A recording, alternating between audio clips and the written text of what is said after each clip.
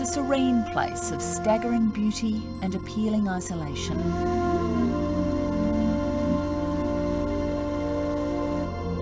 A spiritual remnant of old Southeast Asia, where Buddhism is revered.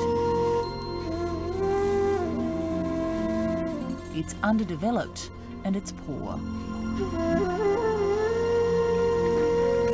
In overcrowded Asia, Laos is a rarity, relatively underpopulated with just 6 million people.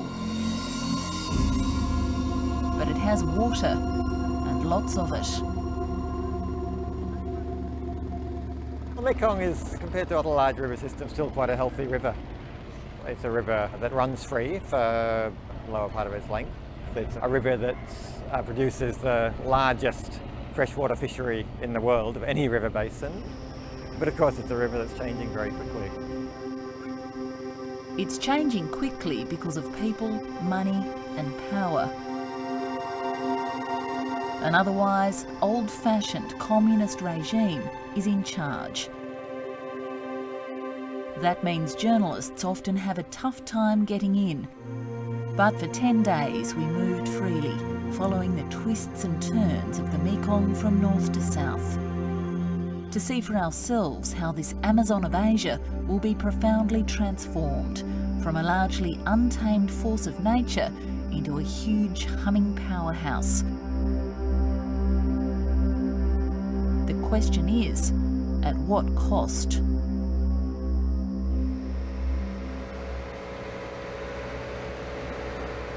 It runs for almost 5,000 kilometres from the mountains of Tibet to Vietnam's Mekong Delta. This river is a highway providing transport, food and a way of life for more than 60 million people. Until now, it's been one of the world's last, largely untouched wild rivers. But now there are plans for a series of dams along its tributaries and mainstream, and 55 of them are here in Laos. For a long time, Lao decision makers and many of those advising the Lao government have been sold on the idea that Laos is, to use some of the hyperbole, a new Kuwait to Southeast Asia, the new Switzerland of Southeast Asia, is going to get rich by selling power to its neighbours. So far, dams haven't blocked the Mekong in Laos, but they're already scouring mountain valleys and altering watercourses. This reservoir just feels endless. In the wet season, and we're getting towards the end of it now, it swells to about 450 square kilometres. The fast tinny is taking us to the Nam Turn 2 Dam, the biggest infrastructure project in the country.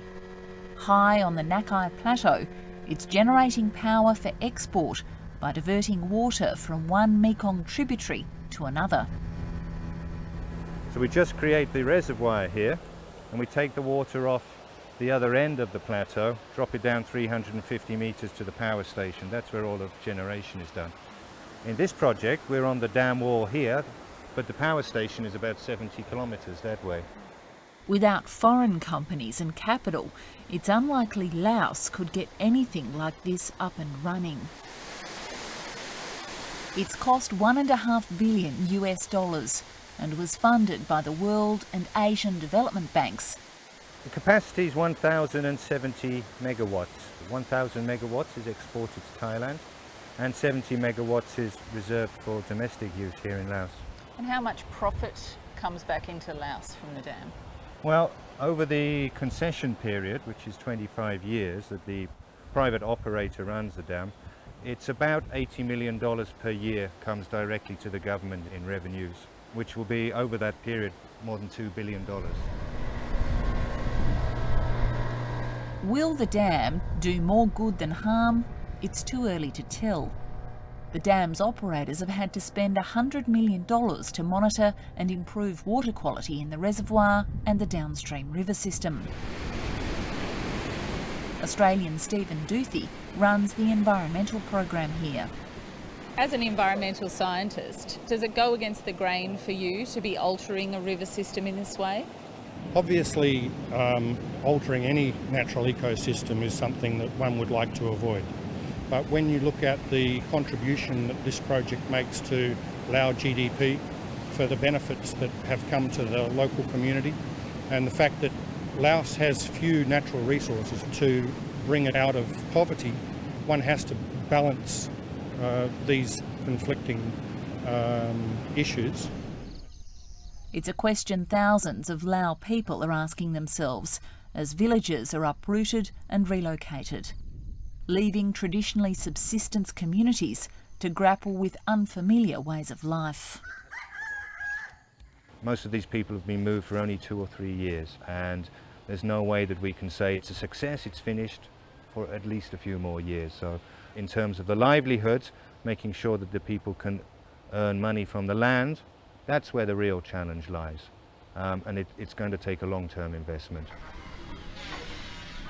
On the other side of the mountain, another dam company has given these people a brand new village, but it's far from their farms and animals, and from the river, where it was easy to catch fish. Now village meetings are about the higher cost of living and somehow developing new sources of income closer to home.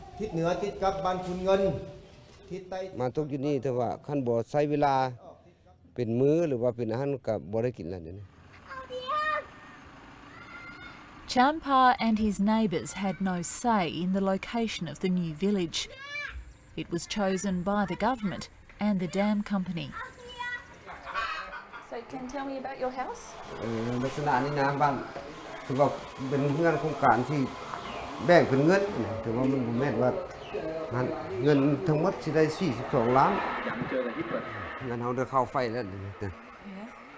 have power? You have the TV? CD.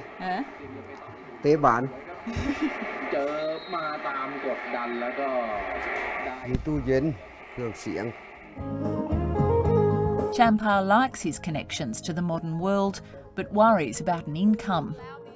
The food he used to grow or catch now has to be bought at the market.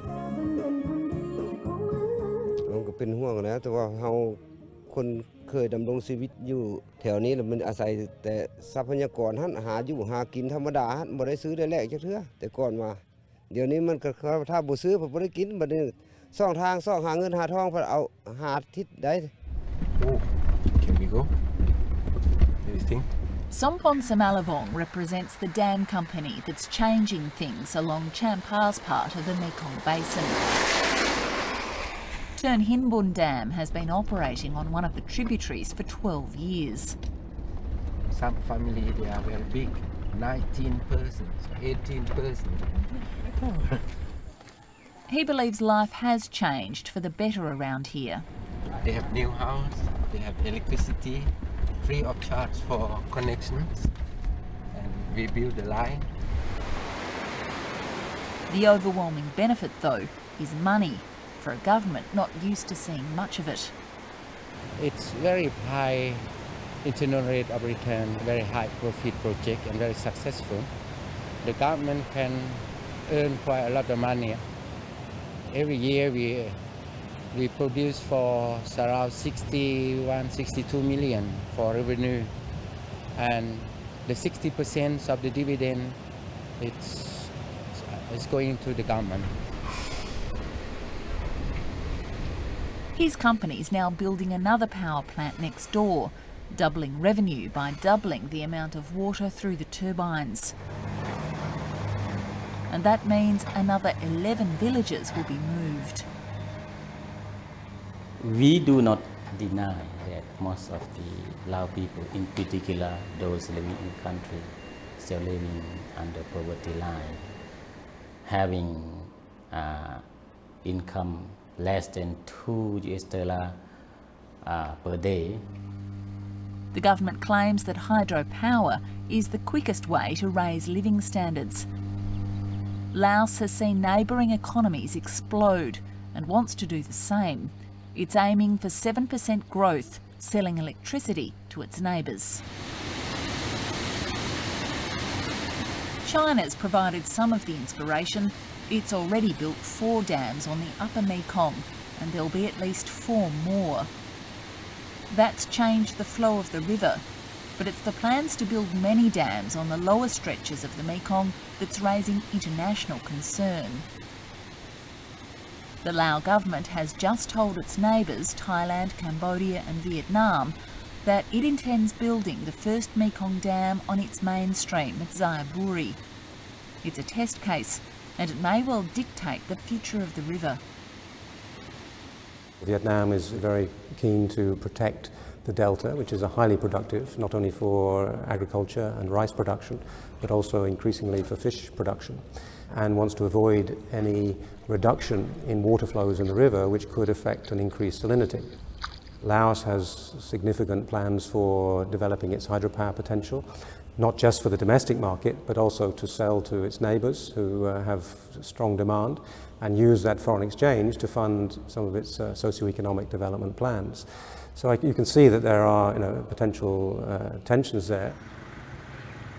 The Mekong River Commission, based in the capital, will spend 6 months analysing the Xayaburi Dam project. It has the politically sensitive job of trying to stop dams triggering environmental and social disasters and sparking conflicts. But its powers are limited. The big uncertainty with all of these projects is the question of fish passage, and to what extent a barrier across the river would impact on wild fisheries, on capture fisheries. Its role may be changing, but for all of human history, the Mekong has been the provider.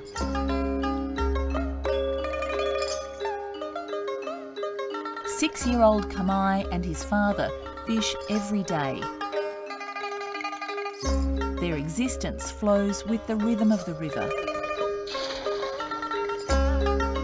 ลุ่มแม่น้ำนี้มีความสำคัญหลายเพราะว่าเฉพาะเขานี่มันเคยอยู่น้ำยาเคยหาคนหากินตามแม่น้ำคลองนี้บ่เคยเฮ็ดแนวอื่นสันสาเนาะเขาบ่มีบ่ทั่วนึงช่วย Kamla and his son catch just enough fish to feed the family. Any left they sell, but population growth and industry mean the demands on the river are multiplying. Kamla says Mother Mekong's bounty is already dwindling. 10 ปีหลังนี่ซามีนี้ปลาเท่าบัดกะโลงแหละของแห่นสิซื่อๆเด้งมไปตามนี้สิเดี๋ยวนี้บ่ได้มือได้ 3-4 ตัวปานใดมันเป็นแปลงคือเว้าเมื่อกี้แล้วมันไล่ขนซอกนี่แต่ก่อนนี้มันน้อยขนเดี๋ยวนี้มันไล่ขนพะกำมาซอกป่ามันเราบ่ได้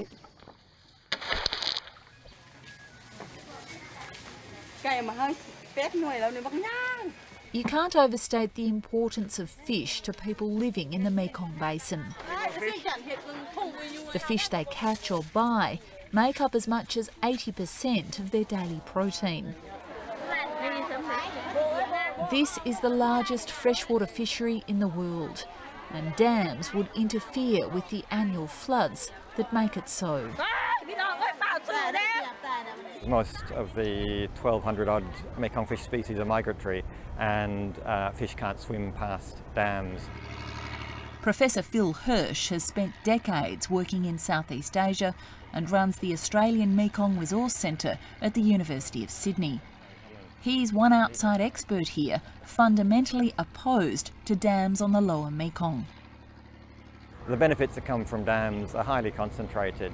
They come through the revenues from selling power, they come from tax revenues, and so it's an easy way to concentrate the economic benefits of the river. Whether or not those benefits are larger than those that are destroyed by the dams is another question. Environmental activism is building. The World Wildlife Fund is lobbying all governments, campaigning against Mekong mainstream dams. 9 are planned for Laos alone, with more in Cambodia. The WWF says that fish species will be lost forever, even if only one dam goes ahead. One of the flagship species for the Mekong River is the Mekong giant catfish. And this is one of the largest freshwater fish in the world. It can reach up to 350 kilos in weight. And in our view, any dam that's created in that stretch of the river, including Sayabuli, will block the migration path of this species and therefore will herald its extinction in the wild because it won't be able to migrate upstream to spawn. Is it possible that the giant Mekong catfish will die out if that dam goes ahead? I think this is a strong risk for the upper part of the Mekong. Is that an acceptable risk? Well, that's a question for the countries to consider. I mean, it's a cultural issue. It has very high significance for populations here. But as I said, it's already under tremendous pressure. It has to be balanced against the benefits of hundreds of millions of dollars of potential revenues.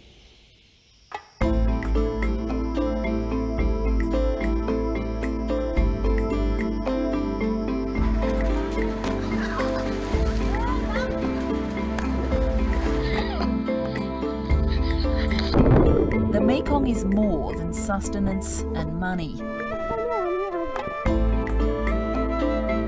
It's a connection between people that even we can feel after 10 days following the river.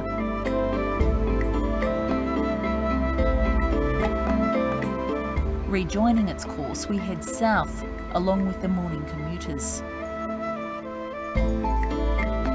Reminders of the enduring human history of the Mekong are rarely far away. On this stretch in Champasak, there are astonishing historic ruins that reflect the spiritual power of the river. The temple is called Wat Pu and dates from the 5th century. It's been a place of worship for the locals for 1,500 years because of its position on the mountain above the Mekong, the river they call Mother.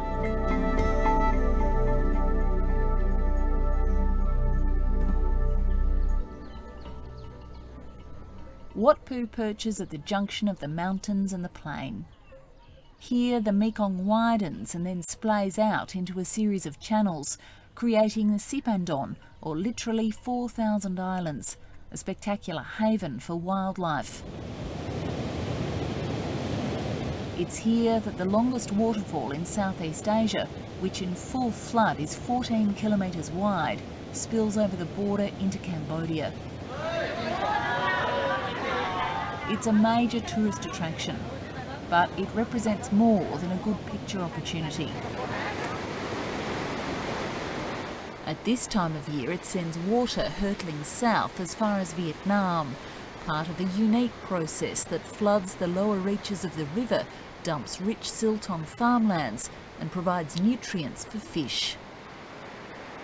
It's estimated that in terms of the dependency of both Laos and Cambodia on these fisheries, that any dam in that area would be the single most devastating impact and would bring about an immediate change in the ecology of the river. Of all the planned dams on the Mekong, it's a proposed dam here on the Don Sahong Channel that's causing the most concern. Some predict that more than 40% of Cambodia's fish would be wiped out if this and other dams are built on the Mekong mainstream. In the dry season, this is the only channel through the islands that holds enough water to allow fish to swim upstream. In that area, there are 1,000 islands, whereby 1,000 creeks. So Don Sahong is only one creek will be blocked by the dam. That's the only one the fish can get through, isn't it? So if the project as so designed, if that creek is closed, the fish may be able to swim up and down to the other creeks. This is just the view of a non-fish expert. There's another likely impact of a dam here. One of the world's most endangered marine mammals is at risk. We're looking for the elusive Irrawaddy dolphin. There are only about 100 left in the wild and about 14 here. They can be seen, but it's not easy.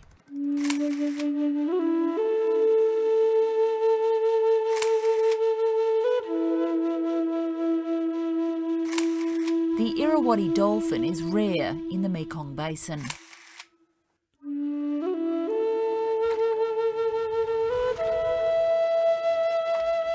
With so few left in the wild, travellers come from all over the world to this very place on the Laos-Cambodian border in the hope of spotting one. A dam nearby would certainly change their habitat and probably wipe them out.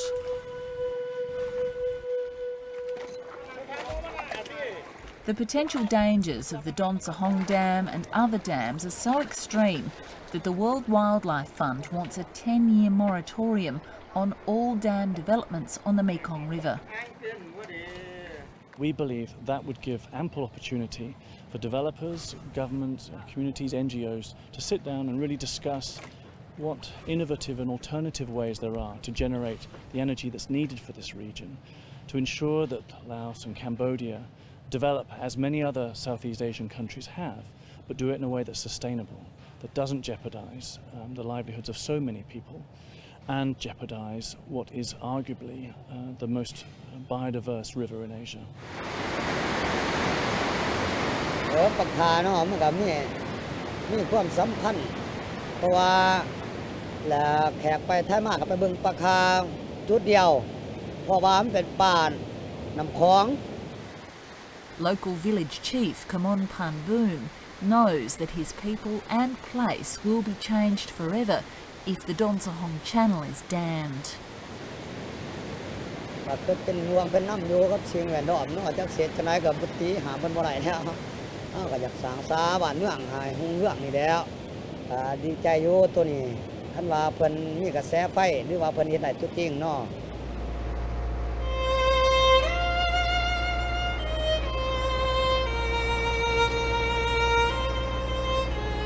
Laos wants to become the battery of Asia, and looking at the raw power of this river, the potential for development is obvious.